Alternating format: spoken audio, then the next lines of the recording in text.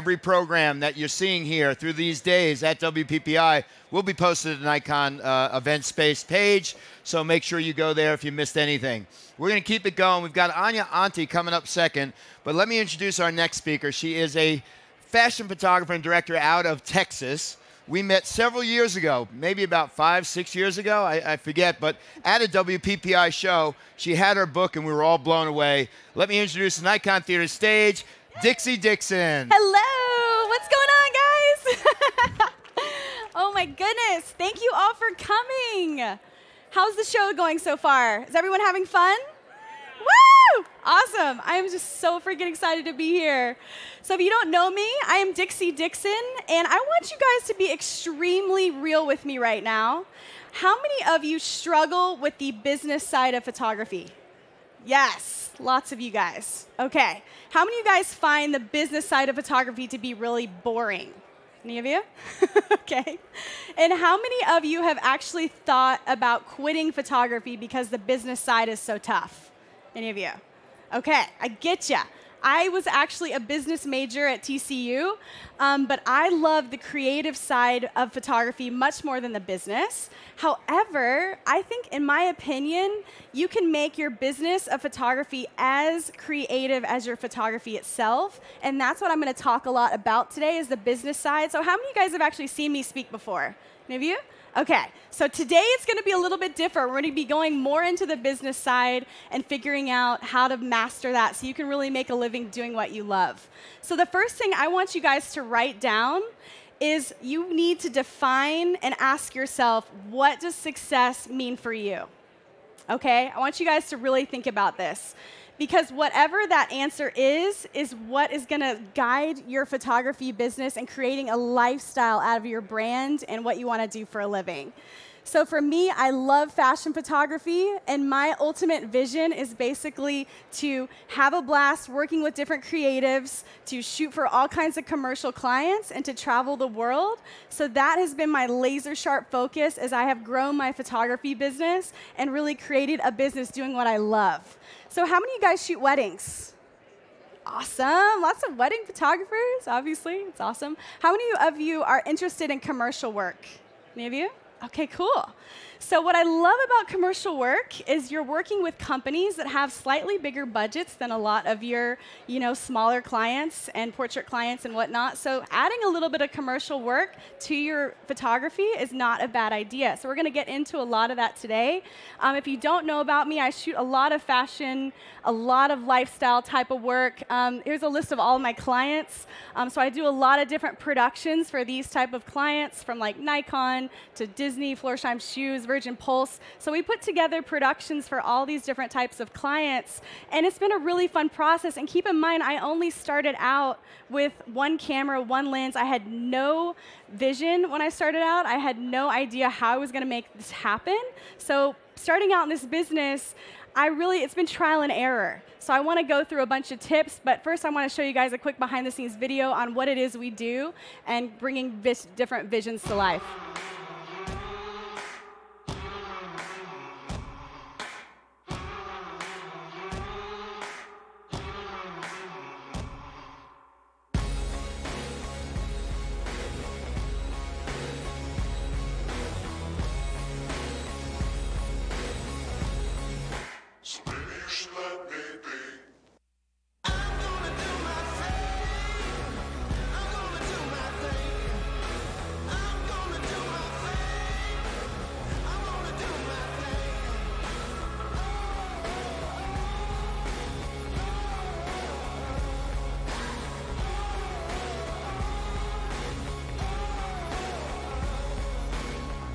You see that you cannot control the man I am. I am not a puppet on your string. So maybe you should check yourself before you tell me what you think of me. If I'm too hot to handle, baby, drop the heat, 'cause this is me. I'm gonna do my thing. I'm gonna do my thing. I'm gonna do my thing.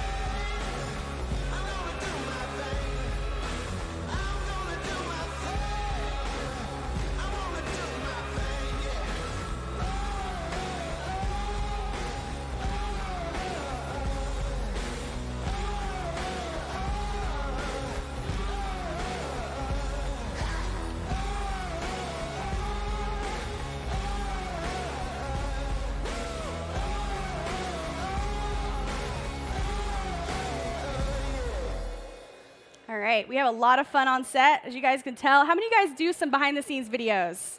Any of you? Awesome. I think it's such a really amazing tool to really showcase what it's like to work with you on set. It's a really fun process. So let's get into Business Bootcamp.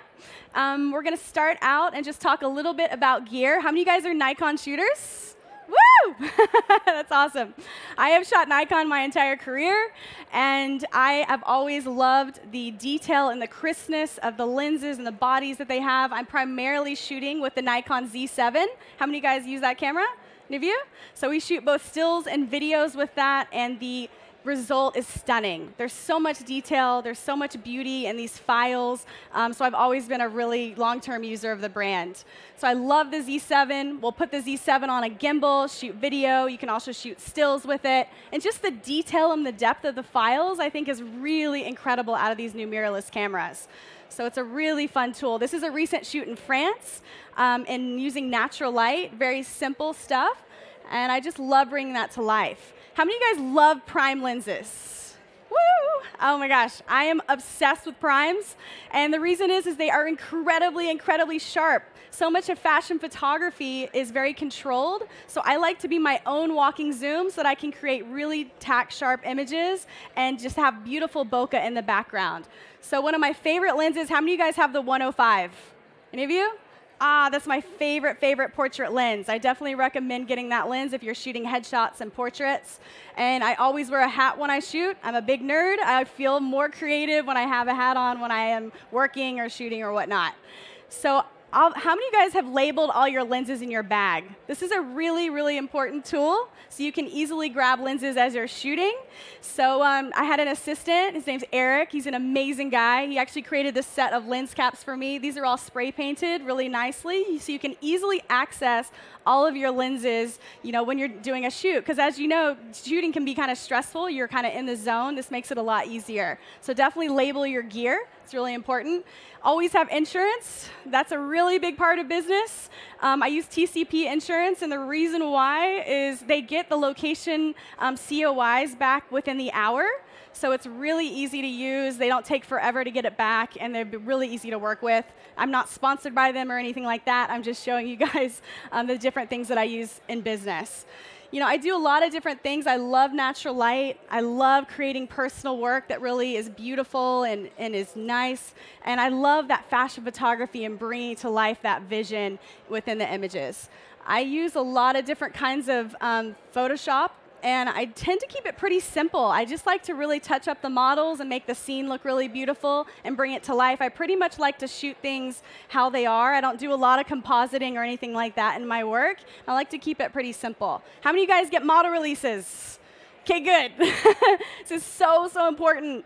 You can get this off of Getty Images' site. They can actually have your models sign this on every shoot. And the reason why I always get model releases is because if someone wants to license your work later, you need to have these model releases so that they can use the images for what they need to. So I actually ended up licensing some of my first work that I ever did to a couple of different companies, and having model releases allowed me to do that. So always get those signed for whatever client you're working with. It's really, really important. How many of you guys back up your work? Okay, good. Always have 3 duplicate backups. That's such an important tool. I use these G drives on set, and they're a really amazing tool because they're incredibly fast. And then so I always back up my work in the studio to a bunch of big hard drives. You want to have 3 duplicate backups of all your clients' work, or else it doesn't exist. Because if you lose one hard drive or something happens in a fire or something like that, you always want to be able to have your work backed up. Always really important, all these business things. So the first thing you need to do, business-wise, is you really need to shoot personal work that sets your soul on fire.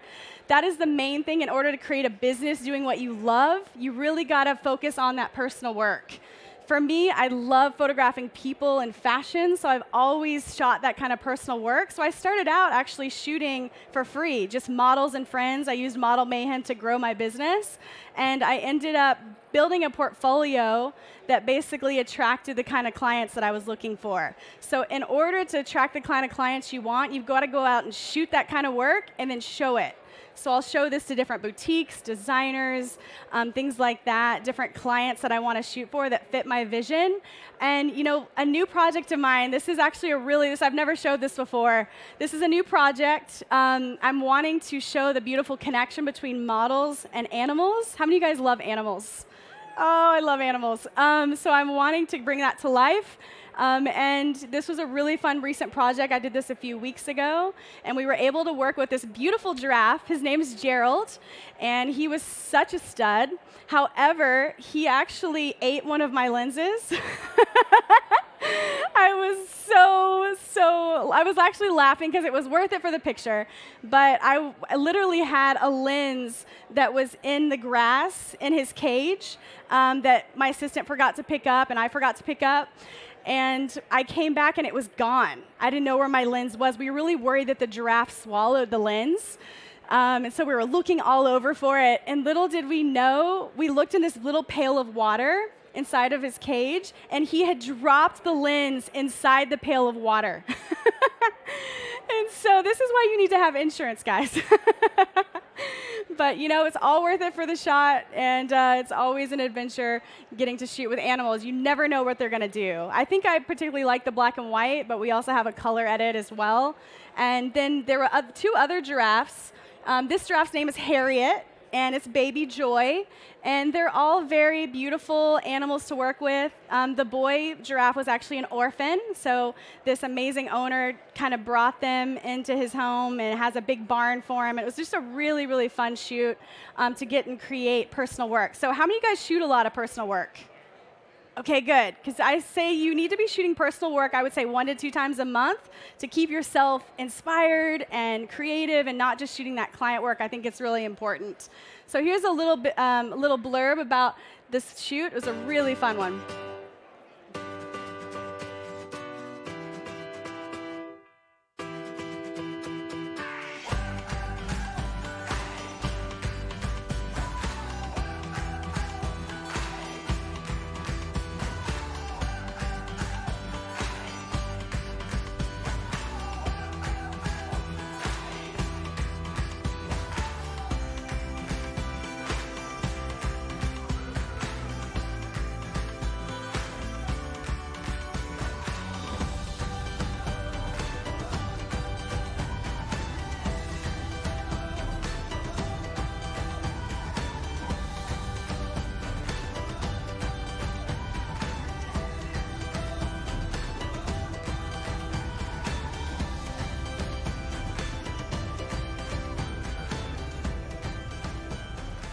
All right.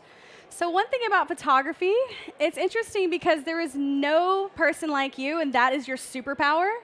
And the reason I say that is you can have the same model, same location, and 10 different photographers shooting, and you can end up with such different results. And that's what I find so beautiful about photography, is that everyone has a different vision, a different way that they see the world. And I love locations. I love shooting on different locations because you always get a different vibe, a different light. This is in Provence in France. How many of you guys have been over to France? Maybe you? Oh my gosh, I just eat up that location. Everywhere in Europe is so beautiful. And just capturing the different outfits and the models, I'm always thinking about color. Color is a big part of my work. And so I will literally think about the location and what color the background is, and then I'll have the model dress in like a complementary color. So yellow and purple are complementaries, and they're across from each other on that color wheel. And so you want to think about that when you're shooting and you're dressing your portrait clients and things like that. I love that color and bringing that to life and the different details and whatnot. So we do a lot of different kinds of shoots. This was for the Z7 campaign. This was one of my favorite locations. It was actually a library on the top of this old abandoned building. And we actually had to sign releases that we wouldn't sue if we fell through the floor. So it's always an adventure going to these different crazy locations and shooting. It's really fun.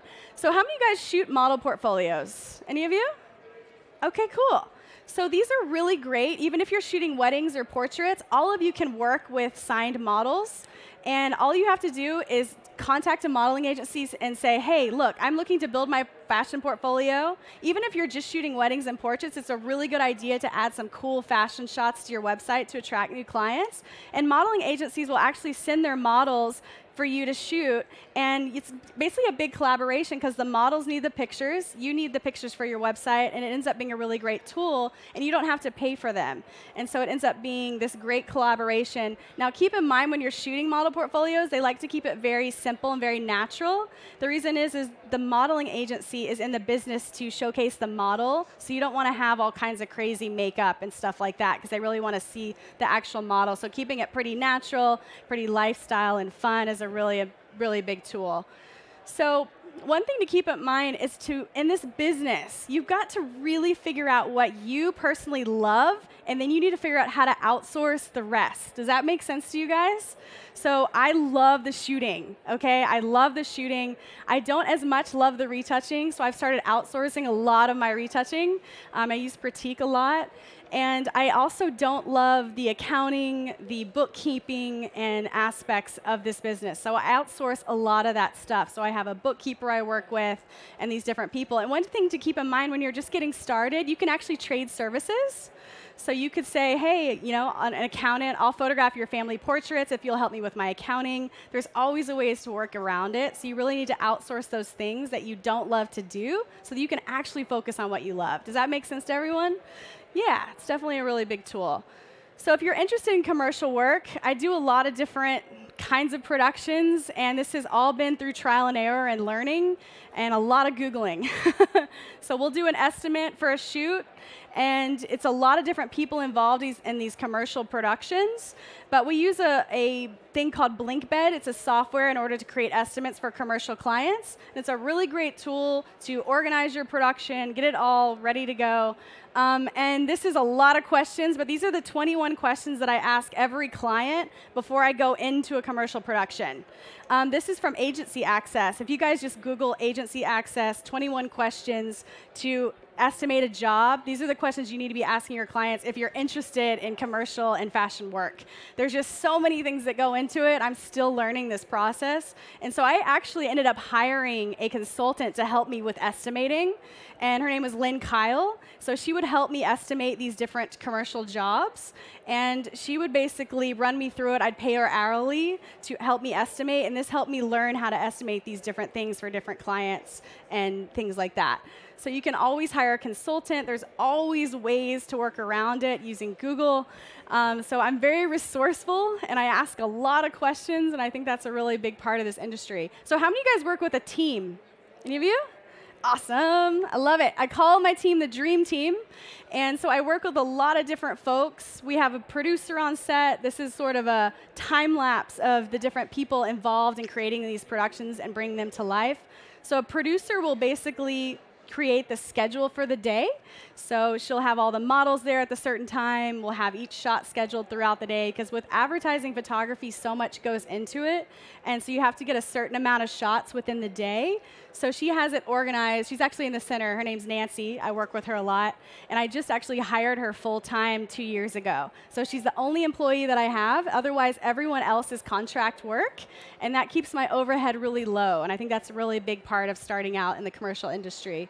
So we'll have hair and makeup, wardrobe, styling, all these different people. And I want you guys to keep in mind that I just started out shooting with me and a model. And this has all been grown through trial and error and trying to figure out this industry. And it's been a really crazy process. I wish I had like 2 hours to go through the whole process. But in business in particular, I want you guys to make decisions this way. And this is what I'm focusing on this year. When you're making decisions in your business, if it's not a hell yes, it's a no. Okay? I don't want any maybes. If a client comes to me and I'm like, oh, I think they might be kind of tough to work with, whatnot, it's a no. So think about that when you're creating your business and you're bringing your business to life and saying yes to different things that come up. So if it's not a hell yes, it's a no. And if you go by that, you're going to be attracting the right clients. You're going to be doing your passion projects. And I think that's a really important thing. So for me, I started out shooting for a TV show on HDNet television, shooting swimsuit models. This was a really fun shoot. This was definitely a hell yes, I have to do this. So I spent 4 years doing that, and that's really how I kind of got my start in the commercial industry. And this is all through just me meeting a producer who was a friend of mine, and they needed a photographer for the show. So all these serendipitous things will come together and kind of create your career. This is another really important business tip. Basically, 80% of your profit comes from 20% of your clients. So what does that tell you? You need to focus and figure out which 20% of your clients are causing 80% of your revenue, and you need to really focus on those clients. Also, it's kind of interesting to think about, but 20% of your effort causes 80% of your results. So you need to focus on that 20%. I also heard that we wear 20% of our closet. So you really need to focus on the 20% is going to cause that 80%. So think about those clients. Think about really, focusing on them, and you're going to really end up with great results. So I do a lot of different kind of lifestyle work. I don't just shoot fashion. In Dallas, that's where I'm based. It's really hard to just shoot fashion. So I do a lot of cool lifestyle work. This was for Nikon. This was for a hair company. This is a really fun brand that's based in Texas. And then I shoot for a lot of different ad agencies. Pharmaceutical companies have really great budgets. So we work with a lot of pharmaceutical companies doing, this was for a hospital, but it still got that fashion type of vibe. And this is all from just putting out the kind of work that I want to shoot. Lifestyle is a really big thing in the commercial industry. This is for Margaritaville. It's a hotel, and they just opened a new water park. So just kind of thinking about the brands and how you want to bring them to life is really fun and important. I also shoot catalogs, but all these are kind of under that fashion umbrella. And this was for Virgin. This was one of Richard Branson's many companies. I love Richard Branson. He's such an inspiration in business. So that was a really fun shoot. And my favorites are always the ones where the client comes to you for your vision and then hires you to execute that. So that's definitely my favorite thing. It's amazing to me that you can blow up these Nikon images to be billboard size. Isn't that awesome? How many of you guys have been published? Any of you? Sweet. Isn't that the coolest feeling in the world? It's such a fun industry, and you get to create so many cool things. So this was actually for cellulite therapy, all right? So I shoot a lot of different kinds of things, and a lot of them kind of merge that fashion and that video aspect. So they created these cool GIFs for the campaign. It's super simple, but these are the kinds of jobs that pay really well in the commercial industry. So keeping in mind, this is my favorite campaign, favorite recent one. This was for Nikon, for the Z7 campaign, and working with mirrorless. One of the biggest challenges, I think, was shooting this, and we weren't able to work with the camera until the day of the shoot, so it's always a super stressful, kind of high-pressure thing. But it's amazing that they let us bring it to life, and I'd love to show you guys that behind the scenes.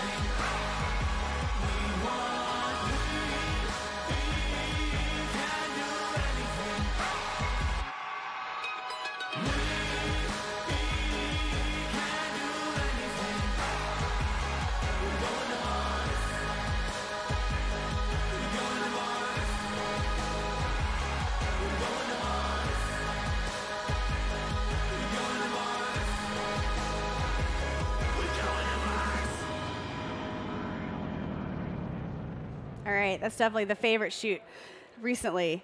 So one thing to consider when you're getting into business is you want to keep your overhead really low. And I was just out of college. I literally got an investment job right out of school, and I ended up turning it down at the advice of my mentor. He was like, you need to pursue photography before you get locked in a lifestyle that you can't support. When you start a business, it's really tough. You know, you're going to have to figure out ways to work things. And for me, I had to jump right into photography. I ended up turning down that investment job, and I haven't looked back since. I've been doing this like 10 years now. So it's definitely been a fun adventure, but a really great thing is to keep your overhead really low when you're starting out so you can share studio spaces. That's a really important tool, so to keep that overhead low. Rent lighting gear whenever you need it.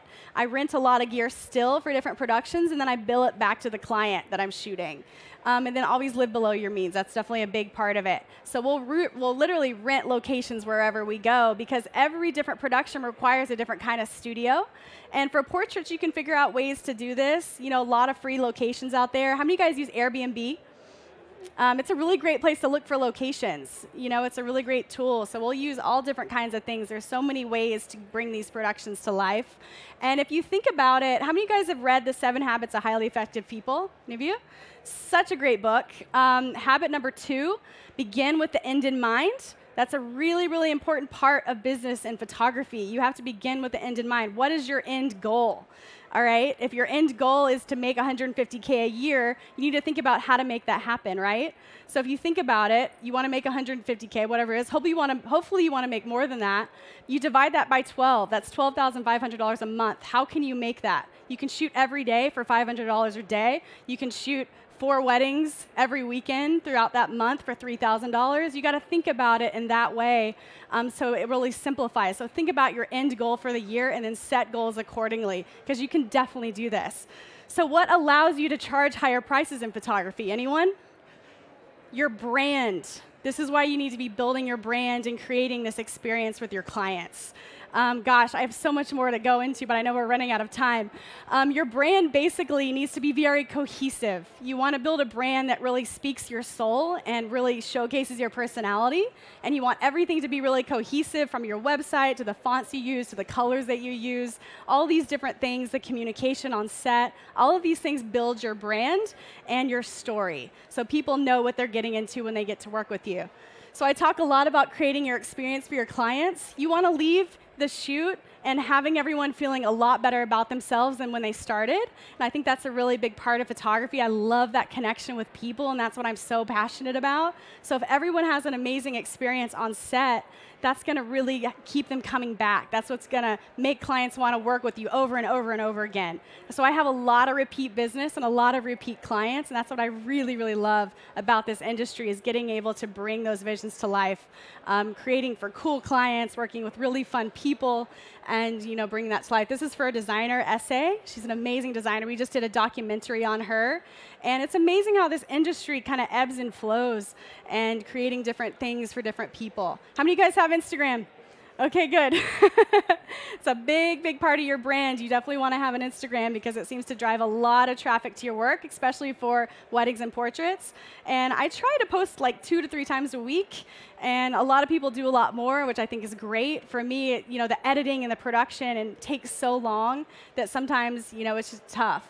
So creating a buzz about your marketing, you'll want to do editorial submissions, getting BTS videos and stories. You want to do some promo styled shoots, and also enter contests. How many of you guys are entering contests? Awesome. The beauty about contests is not necessarily winning. The beauty of contests is having the judges see all your work. So I will enter advertising contests. We entered the advertising awards, and I actually had a commercial win a gold advertising award. And so all those judges got to see it in the industry that I'm interested in shooting. So we do a lot of different, things for magazines. You can look it up and see how you can, show your submissions, and magazines can pick it up, and then people are going to find out about you that way. It's a really, really great tool. I'm just trying to throw all this stuff at you guys. It's a lot. So this is the commercial that ended up winning the Gold Advertising Award. How many of you guys have heard of Poopery? Any of you? Okay, have you all seen this commercial? Okay, a couple of you have. So this was a vision I had, I was in the shower and I came up with this concept because Poopery asked me to come up with this idea for their bathroom spray, believe it or not. So much of what I do is creating that look. So I'd love to show you guys that commercial and end with that. It's a really fun gig. Bang, bang, boom.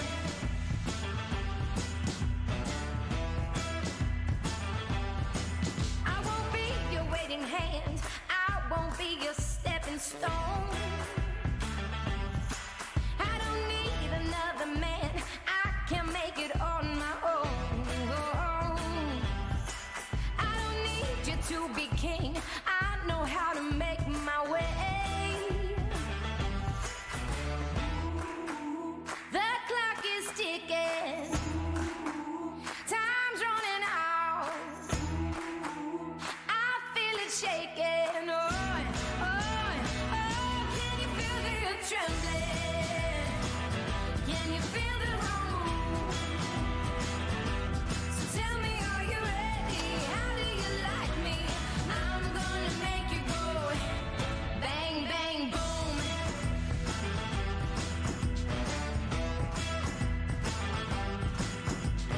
I'm gonna make you go bang, bang, boom. Bang, bang, bang, boom, boom, boom, boom. Bang, bang, bang, boom, boom. Are you ready for me? Bang, bang, boom, boom. Are you ready? Bang, bang, bang. I'm gonna make you go bang, bang, boom. All right, I have no more time, but thank you guys so much for coming. I threw a lot of you guys at you, but I hope you guys have a great rest of your show. Thank you. Ladies and gentlemen, Dixie Dixon.